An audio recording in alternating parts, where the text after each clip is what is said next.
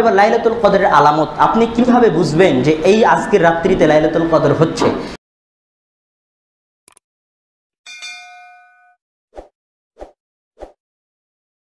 এবার লাইলাতুল কদরের আলামত আপনি কিভাবে বুঝবেন যে এই আজকের রাত্রিতে লাইলাতুল কদর হচ্ছে?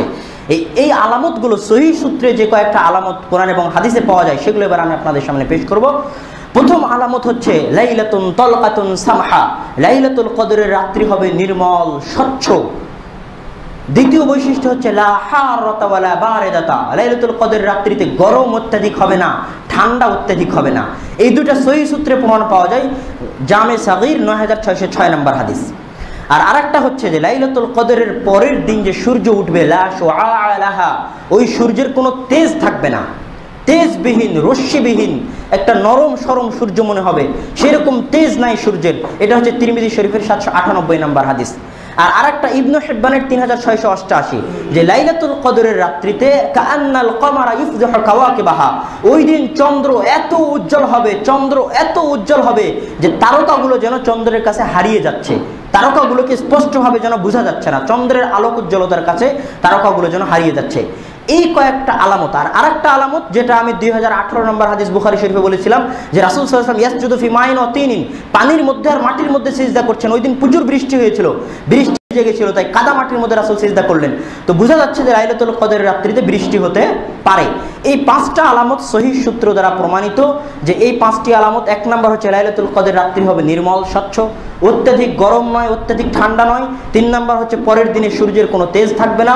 আর 4 নম্বর হচ্ছে চন্দ্র হবে অত্যন্ত উজ্জ্বল। আর 5 নম্বর হচ্ছে বৃষ্টি হওয়ার সম্ভাবনা। এছাড়া সমাজে আর যেগুলো প্রচলিত আছে যে লাইলাতুল কদরের রাত্রিতে গাছ এবং জমি সব কিছুকে সিজদা করতে দেখা যায়, আরও ইত্যাদি ইত্যাদি, এগুলোর কোনো ভিত্তি নাই। সহিহ সূত্র অনুযায়ী এই 5টা আলামত আমি আপনাদের সামনে পেশ করলাম। যারা লাইলাতুল কদর খুঁজবেন বা খুঁজে পেতে চান তারা এই 5টা জিনিসের প্রতি নজর রাখতে পারেন। আমাদের সমাজে লাইলাতুল কদরকে নিয়ে কয়েকটি বিভ্রান্তিকর যে আমলগুলো, যেগুলোকে বেদাত বলা যায় আমাদের সমাজে প্রচলিত, এই বিষয়ে এখন সংক্ষিপ্ত বলবো। 1 নম্বর হচ্ছে লাইলাতুল কদরকে নির্দিষ্ট করে নেওয়া যে 27 রাতে লাইলাতুল কদর হয়। 27 রাতে লাইলাতুল কদর হয় এই মর্মে নির্দিষ্টভাবে রাসূল সাল্লাল্লাহু আলাইহি ওয়াসাল্লামের পক্ষ থেকে কিছুই প্রমাণিত নয়। রাসূল সাল্লাল্লাহু আলাইহি ওয়াসাল্লামের পক্ষ থেকে সহিহভাবে যেটা প্রমাণিত যে লাইলাতুল কদর রমজানে হয়, শেষ দশকের বিজোড় রাত্রিতে খুঁজতে হবে। কোনো নির্দিষ্ট রাত রাসূল সাল্লাল্লাহু আলাইহি ওয়াসাল্লাম করে দিয়ে যাননি লাইলাতুল কদরের জন্য। সুতরাং নির্দিষ্ট 27 রাত্রিতে লাইলাতুল কদর খোঁজা রাসূল সাল্লাল্লাহু আলাইহি ওয়াসাল্লামের সুন্নাত বিরোধী। তার যদি প্রয়োজন হয় রমজানের শেষ 10 রাত্রিতে জাগরণ করার, তাহলে আপনি কে শুধু 27 রাত্রিতে জাগরণ করার? যেই লোকের পূর্বের এবং পরের সকল গুনাহ ক্ষমা করা হয়েছে, তিনি শেষ 10 রাত্রিতে পরিশ্রম করছেন পরিবার পরিজন নিয়ে, আহল পরিবার নিয়ে আল্লাহর রহমত এবং বরকত হাসিল করার জন্য। তাহলে আপনি কোন লাট সাহেব, কোন ক্ষমতাবান পুরুষ যে শুধুমাত্র 27 রাত্রি জাগরণ করে আল্লাহর রহমত পেতে চান? আপনাকে পরিশ্রম করতে হবে। নবীকে যদি পরিশ্রম করা লাগে তো আপনাকেও পরিশ্রম করতে হবে। রমজানের শেষ 10 রাত্রিতে কঠোর এবং কঠিন পরিশ্রম করতে হবে। লাইলাতুল কদর রাত্রিতে জাগরণের নামে বাংলাদেশের বিভিন্ন প্রান্তে বিভিন্ন মসজিদে ওয়াজ মাহফিল, খাওয়া দাওয়ার আয়োজন, বক্তব্য বা ল্যাপটপ কম্পিউটারের বক্তব্য বলেন, আর আয়োজনের মাধ্যমে বক্তব্য বলেন, খাওয়া দাওয়ার আয়োজন বলেন, সবই থাকে। এগুলো সবই লাইলাতুল কদরের নামে লাইলাতুল কদরের সাথে ছেলে খেলামো, লাইলাতুল কদরের সাথে ঠাট্টা, লাইলাতুল কদরের সাথে টিটকারি। লাইলাতুল কদরে এই জাতীয় আমল রাসূল সাল্লাল্লাহু আলাইহি ওয়াসাল্লামের পক্ষ থেকে প্রমাণিত নয়। তিনি পরিবার পরিজন সহ জাগতেন, বাড়িতে জাগতেন, জনগণকে সাথে নিয়ে মসজিদে হই হুল্লোড় করার মাধ্যমে, খাওয়া দাওয়ার আয়োজনের মাধ্যমে। পিকনিকের নাম লাইলাতুল কদর নয়। কদর সম্পর্কে আমাদের মনে কয়েকটা প্রশ্ন থাকে। 1 নম্বর প্রশ্ন, যে আজকে আমি এখানে 21 রাত জাগরণ করছি, তো সৌদি আরবে ওই দিন 22 রাত। আজকে আমি এখানে বিভিন্ন পৃথিবীর বিভিন্ন জায়গায় বিভিন্ন দিন হচ্ছে লাইলাতুল কদরের, তাহলে নির্দিষ্টভাবে লাইলাতুল কদর কোন দিনে? এটা একটা মানুষের ব্রেনের স্বাভাবিক প্রশ্ন। এই প্রশ্নের জবাবটা আমি দিচ্ছি, আপনি খুব ভালোভাবে শুনে রাখেন। যে এই প্রশ্নটা তখনই মানুষের ব্রেনে সৃষ্টি হয়, তখনই মানুষের মনের মধ্যে সৃষ্টি হয়, যখন সে আল্লাহ সুবহানাহু ওয়া তাআলা এবং ফেরেশতাদের ওই জগৎকে, আসমানের ওই জগৎকে দুনিয়ার সাথে তুলনা করে। আজকের দুনিয়ায় 24 ঘন্টায় দিন রাত হচ্ছে, কিয়ামতের দিন এর চাইতে বড় দিন হবে, যেই দিনের হাজার হাজার বছর হবে, সূর্য ডুববেই না। তো আপনার এখানে 24 ঘন্টা দিন রাত হচ্ছে, তো আল্লাহ সুবহানাহু ওয়া তাআলা বা ফেরেশতাগণ যে আসমান, ওখানেও যে 24 ঘন্টা দিন রাত হচ্ছে, এটা নয়। এই যে ওই জগৎকে আপনার দুনিয়ার জগতের সাথে কিয়াস করা, ওই জগৎকে এই জগতের সাথে মেনে নেওয়া, মনে করা, তখনই মাথায় এই প্রশ্ন হয়। হয়তোবা আপনার এখানে যেটা 24 ঘন্টায় দিন রাত হচ্ছে, সেটা ওখানে 1 মিনিট 1 সেকেন্ড বা কোনো হিসাবই নাই। সূর্য তো এখানে ওঠে, ওখানে ওঠে না, রাত তো এখানে হয়, ওখানে হয় না। তো তো ওই জগৎকে দুনিয়ার জগতের সাথে তুলনা করার মাধ্যমে এই প্রশ্নটা মানুষের বিবেকে জাগ্রত হয়। আর একটা জবাব অনেক মুহাদ্দিসিন ইকরাম দিয়েছেন যে একটা পানি যখন এক জায়গা থেকে গড়ে তখন যে পদ্মার যে জায়গা থেকে উৎপন্ন হয়েছে পদ্মা, ওখান থেকে যখন পানিটা গড়ছে তখন ভারত হয়ে, পাটনা হয়ে, বাংলাদেশে আরও জায়গায় জায়গায় যাচ্ছে। তো লাইলাতুল কদর শুরু হয়, কথা বুঝতে পারেন, 24 ঘন্টায় ওটা অবতীর্ণ হতে থাকে। 24 ঘন্টার মধ্যে সারা দুনিয়াতে লাইলাতুল কদরের ওই এটা জারি থাকে। তো সবচেয়ে সুন্দর জবাব হচ্ছে প্রথমটা, যে আপনি ওই জগৎকে এই জগতের সাথে তুলনা করছেন, যেই জগতে লাওহে মাহফুজ থেকে কোরআন সামায়ের দুনিয়া নিচের আসমানে নেমে এসেছে, ওই জগতেও যে 24 ঘন্টা রাত দিন হয় কে বলেছে?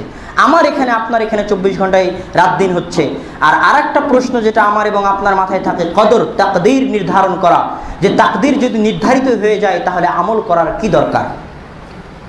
অনেকের মাথায় কিন্তু এই প্রশ্ন থাকে। আজকে আমি এই বিষয়ে দুটো সুন্দর কথা বলবো, মনে রাখবেন যে তাকদীর হচ্ছে আল্লাহ সুবহানাহু ওয়া তাআলার ইলম বা জ্ঞান।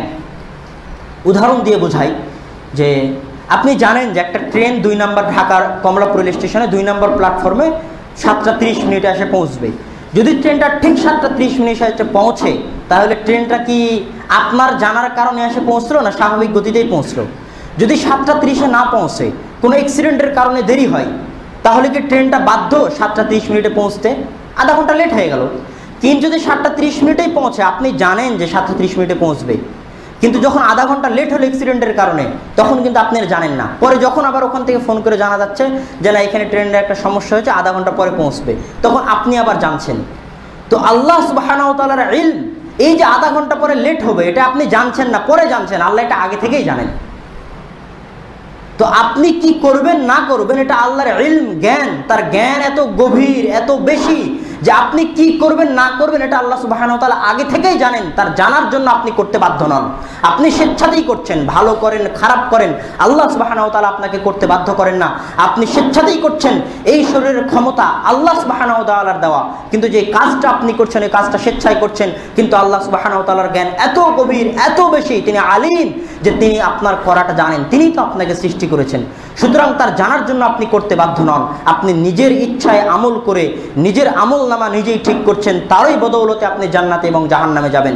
আর আল্লাহ সুবহানাহু ওয়া তাআলা তাকদীর কেন নির্ধারিত করলেন? তাকদীর নির্ধারিত করার সবচাইতে বড় যেটা গুরুত্বপূর্ণ কারণ সেটা হচ্ছে, যদি তাকদীর না থাকতো, তাকদীরের উপর যদি বিশ্বাস না থাকতো, তাহলে মানুষ আত্মহত্যা করত, তাহলে মানুষ পথভ্রষ্ট হয়ে যেত। আজকে যার তাকদীরের উপর বিশ্বাস যত বেশি, তার হতাশার পরিমাণ তত কম। তাকদীরের উপর যার বিশ্বাস যত বেশি, তার টেনশন তত কম। সে হার্ট অ্যাটাক করে মারা যাবে না যার তাকদীরের উপর বিশ্বাস যত বেশি, তার টেনশন এবং তার হতাশা তত কম। কারো যদি তাকদীরের উপর বিশ্বাস না থাকে তাহলে এখনই শুনলো যে ছেলে মারা গেছে, তাকদীরের উপর বিশ্বাস নেই, ছেলে মারা গেল, টেনশন এবং হতাশায় হার্ট ফেল করে সেও মারা গেল। আত্মহত্যা করলো যে আমি এসএসসিতে ফেল করেছি, হ্যাঁ তো থাকবোই না দুনিয়াতে, আত্মহত্যা করে জীবনটা দিয়ে দিল। কিন্তু তাকদীরের উপর বিশ্বাস থাকে যে আমার তাকদীরে ছিল আমি এসএসসিতে ফেল করবো, তাই ফেল করেছি, তাওয়াক্কালতু আলাল্লাহ, আমি আল্লাহর উপর ভরসা করলাম, আমার সন্তান আল্লাহরই দেওয়া, আমার সন্তান আল্লাহ উঠিয়ে নিয়েছেন, আমার তাকদীরে ছিল, তাওয়াক্কালতু আলাল্লাহ, আমি আল্লাহর উপর ভরসা করলাম।